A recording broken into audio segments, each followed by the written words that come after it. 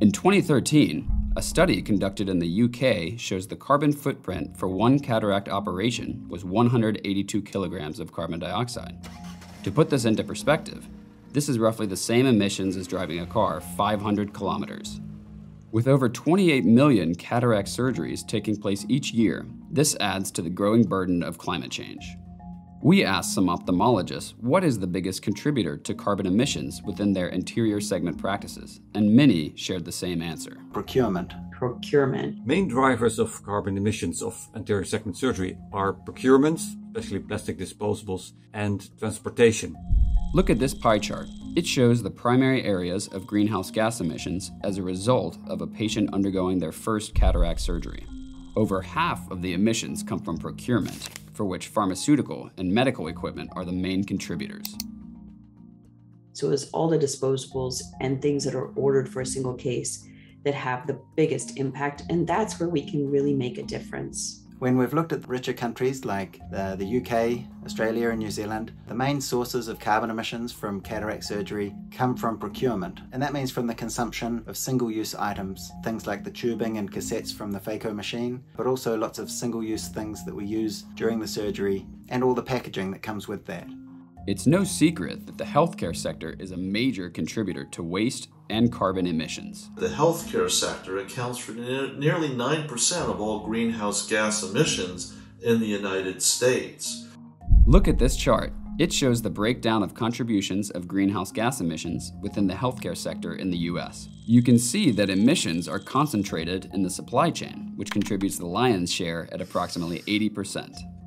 Emission reductions in the supply chain should be prioritized to make the largest impact. But how?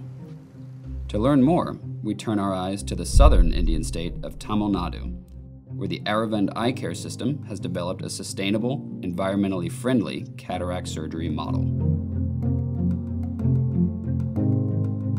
Phacoemulsification at the Aravind hospital, on average, generates only 6 kilograms of carbon dioxide, roughly the same emissions as driving a car 25 kilometers, a fraction of the impact from the same procedure in the UK.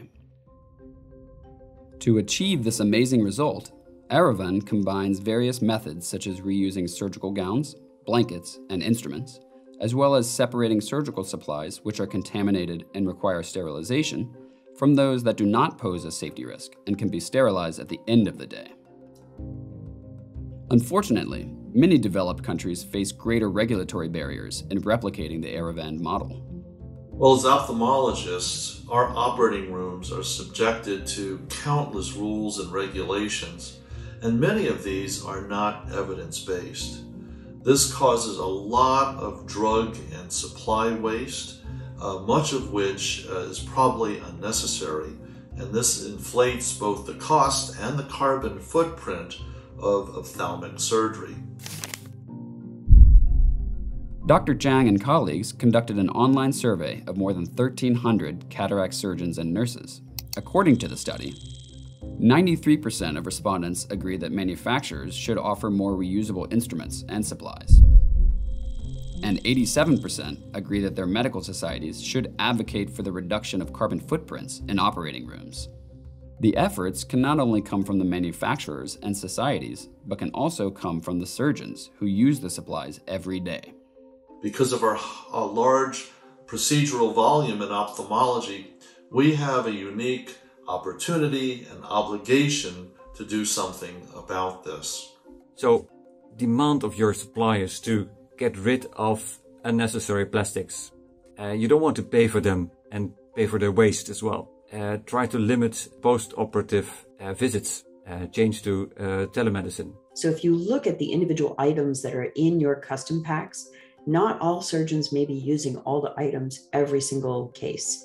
And if there are things that are just not routinely used and are being thrown out, that's an easy place to have a big impact on reducing waste. Is what can each of us do to try and reduce the emissions from cataract surgery? The priority is reducing consumption. This means reuse of items that we're using in our surgery. That might mean gowns and drapes, so that we're not using individually wrapped and single-use items countless times in a single list, but also reusable blades such as diamond knives, which can be sterilized. Some members of industry are starting to create reusable cassettes and tubing for the cataract surgery machine, the phaco machine. So these are some of the ways that we should move towards a reusable system for cataract surgery to emulate our colleagues in India who are already achieving much more sustainable practice than we do. Climate change is happening, whether we like it or not. While much environmental damage has already been done, there is still time to change the way we operate to reduce ophthalmology's contribution to carbon emissions. Even small changes can make a big impact.